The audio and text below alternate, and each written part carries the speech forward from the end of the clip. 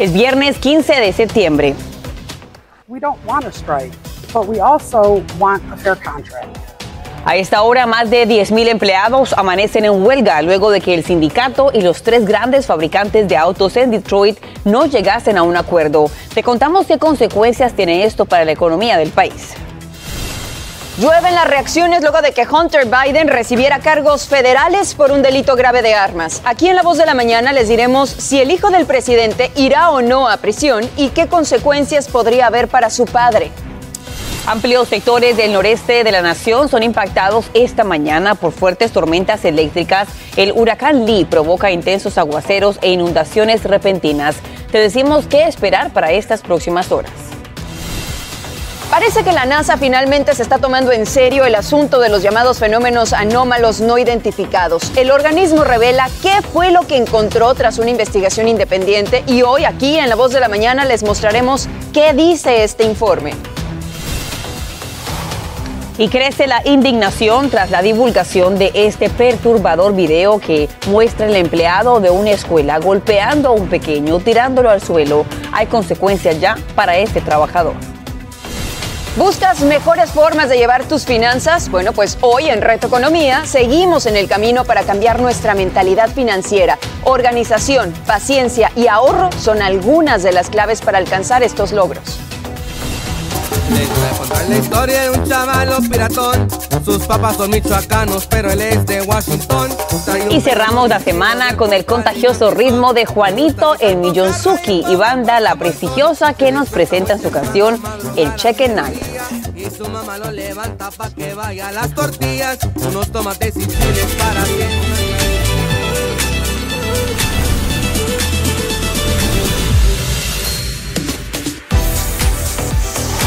Hola, ¿qué tal? ¿Cómo están? Con mucho gusto, Carolina Sarasa. Es viernes 15 de septiembre y hoy comienza el mes de la herencia hispana. Pau, buenos días. Ay, sí, qué felicidad. Muy buenos días, Caro. Les saluda Paulina Sodi. Señores, hoy, 15 de septiembre, estamos celebrando la independencia de Honduras, de Guatemala, de El Salvador, Costa Rica, Nicaragua.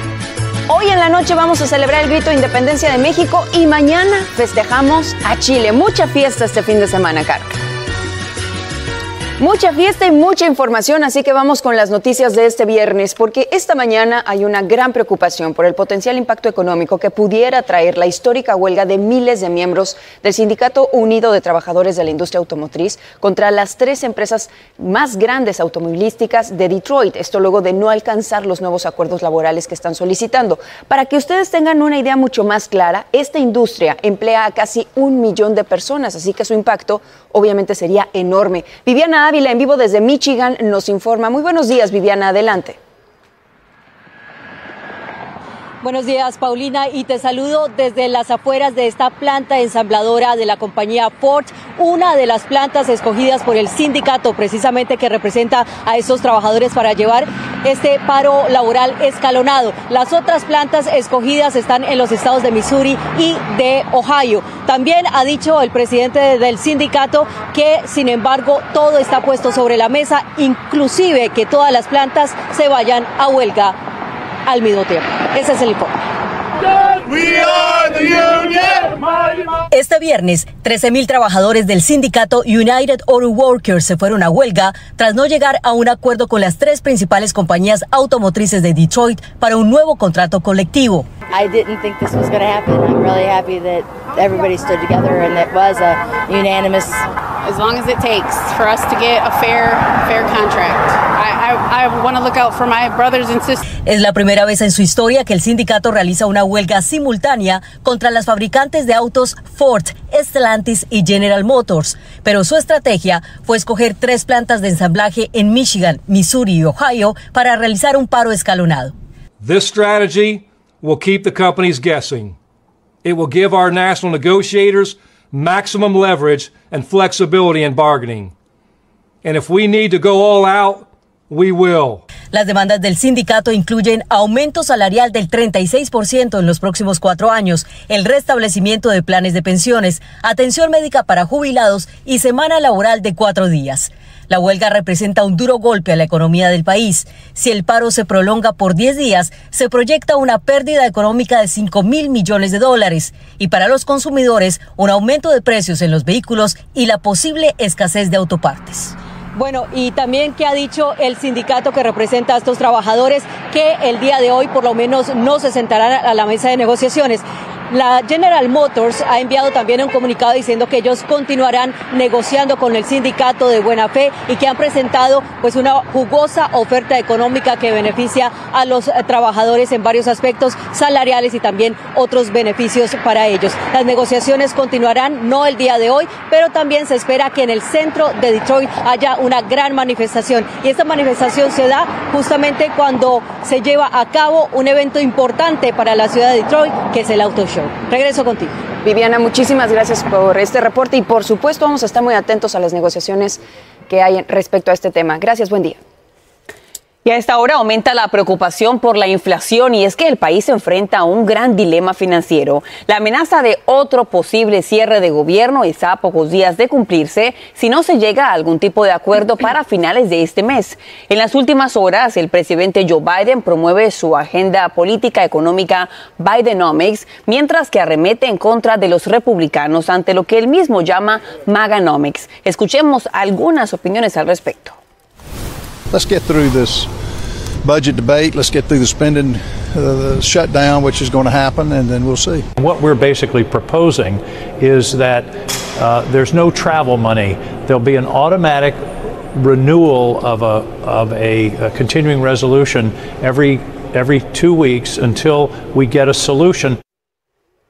Y la Casa Blanca dice que el Congreso debe seguir adelante con el acuerdo bipartidista votado y aprobado a principios de este año y que apruebe una medida a corto plazo mientras continúan las negociaciones. Sin embargo, los republicanos parecen no estar dispuestos a ceder ante esta propuesta si no se aprueba un nuevo proyecto de ley y el cierre de gobierno comenzaría tan pronto como el próximo 1 de octubre.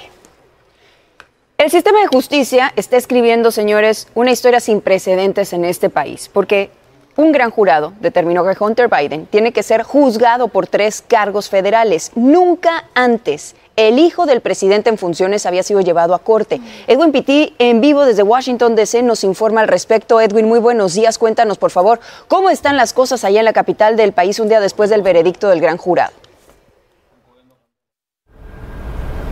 ¿Qué tal, Paulina? Muy buenos días y feliz viernes. Te comento que la situación aquí en Washington D.C. sigue revuelta como ha estado en los últimos meses, con todos los casos legales que hemos estado dándole cobertura por parte de personas que ocuparon altas posiciones dentro del gobierno federal. En este caso estamos hablando del hijo del presidente Biden, Hunter, quien oficialmente enfrenta 3 cargos federales por haber mentido al momento de comprar un arma de fuego en octubre del 2018, cuando él estaba en medio de su adicción a las drogas.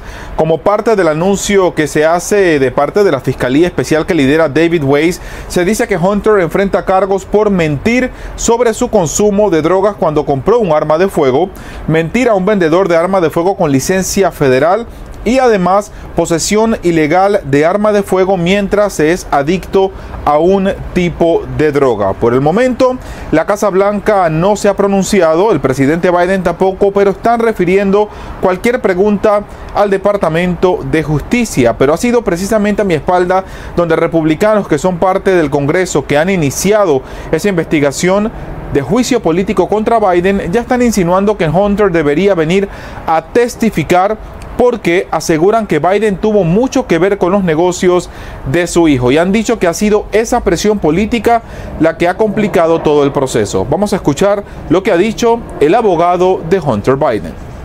What changed? It is the folks like Chairman Comer and the Republican MAGA crazies who have been pressuring this U.S. attorney to do something to vindicate their political position, and guess what? They succeeded. Recordemos que inicialmente Hunter había logrado un acuerdo de culpabilidad en una corte en Delaware, pero la jueza lo rechazó debido a las constantes críticas, sobre todo por parte de republicanos aquí en el Congreso. Y esas críticas también han venido por parte del expresidente Trump, quien precisamente en las últimas horas tuvo una entrevista con la cadena NBC y dijo que es un día triste por cómo se está manejando el sistema, un sistema que también lo investiga a él. Pau. Edwin, déjame preguntarte, de ser encontrado culpable, ¿cuánto tiempo podría Hunter Biden pasar en prisión? Sí, de ser hallado culpable, Paulina, él podría pasar hasta 25 años en prisión. Pero aquí solamente estamos hablando de los cargos relacionados con la tenencia de arma de fuego. Ya el fiscal especial David Weiss ha dicho que van a presentarle cargos adicionales, ya sea en California, donde vive, o aquí en Washington, D.C., por el tema del pago tardío de impuestos. Así que esta situación, podríamos decir, Pau, que apenas está comenzando. Soy Edwin Pitti reportando desde Washington. Vuelvo contigo al estudio con más de La Voz de la Mañana. Apenas comienza, pero nosotros le vamos a dar puntual seguimiento. Edwin, muchísimas gracias por el reporte. Bueno, y en las últimas horas, fiscales de Georgia sufrieron un duro revés en sus esfuerzos por juzgar al expresidente Donald Trump, junto con el resto de los coacusados por interferencia electoral. El juez que supervisa el caso dictamina que cada uno tendrá su propio cronograma, por lo que el exmandatario no iría a juicio el próximo mes de octubre, cuando arrancarían las audiencias para al menos 2 de los imputados, quienes solicitan un proceso rápido. Y amanece esta mañana bajo advertencia de tormenta tropical, parte del Atlántico canadiense y una amplia franja de la costa de Nueva Inglaterra que incluye a unos 7 millones de personas en Maine, Massachusetts y New Hampshire. Esto a medida que se acerca el huracán Lee después de pasar por las Bermudas. Y nos conectamos con Lorraine Cázares para que nos dé más detalles de lo que se espera. Lorraine, ¿cómo estás? Adelante. Muy buenas tardes, buenos días, Carolina. Esta mañana Lee está precisamente azotando la costa oeste de Bermuda con condiciones de tormenta tropical, pero Lee es un huracán categoría 1 con vientos de 85 millas por hora. Lleva más de una semana en el Atlántico. En su trayectoria hacia el norte se espera que se debilite aún más y se convierta formalmente en una tormenta tropical, pero esta tormenta es enorme, por lo tanto toda la costa este de Estados Unidos sentirá los efectos. Las condiciones van a empezar a deteriorarse esta noche y van a permanecer así todo el fin de semana. Lo que se espera es, como siempre vemos con estos fenómenos, es lluvia intensa, fuertes vientos y por supuesto el riesgo de inundaciones en toda la región. Ya se están preparando. En Nueva York, la gobernadora Kathy Hochul ha desplegado a miembros de la Guardia Nacional a lugares como Long Island, que estará en serios riesgos de inundaciones, al igual que lugares como Southampton, donde ya han declarado estado de emergencia. El impacto directo de Lee se espera en Maine, donde la gobernadora Janet Mills declaró estado de emergencia el jueves y la Casa Blanca ya autorizó asistencia federal. We've taken the added step of sandbagging substations that could be in areas that could be susceptible to flooding. That's to ensure electrical equipment is protected and that greater outages do not occur from that. Y en las próximas horas se espera que Lee gire un poco hacia la izquierda, lo que significa que estará aún más cerca de la costa este del país, aunque todavía está un poco lejos, unas 500 millas de Massachusetts. Ya las olas en las islas de Nantucket empiezan a alcanzar los 6 pies, podrían llegar hasta 15 pies, así que una situación bastante seria. Vamos a estar muy pendientes. Como siempre, Lorraine, esperemos que ya la próxima semana dejemos ya de hablar de este huracán Lee. Muchísimas gracias. Por lo pronto vamos a hablar en los próximos días de un tema que nos incumbe a todos, y es que hoy comienza el Mes Nacional de la Herencia Hispana y a lo largo de 30 días vamos a estar destacando las contribuciones que los estadounidenses con raíces en España y en Latinoamérica han hecho a la sociedad y a la cultura de los Estados Unidos, mi caro. Y es que la celebración nació en el año 68, cuando solamente duraba una semana, pero 2 décadas después se extendió ya a 4.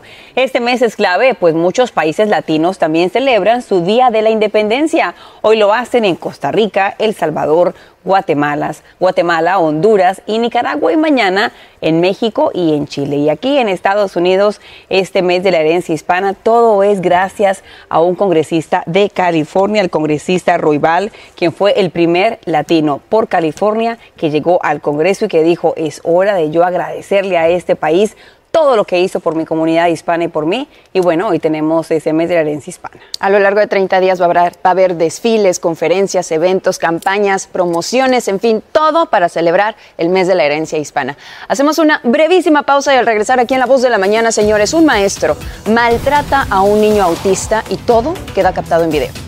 Además, cierran las fronteras por aire, mar y tierra entre dos países tras un conflicto. Les diremos dónde ocurre a esta hora.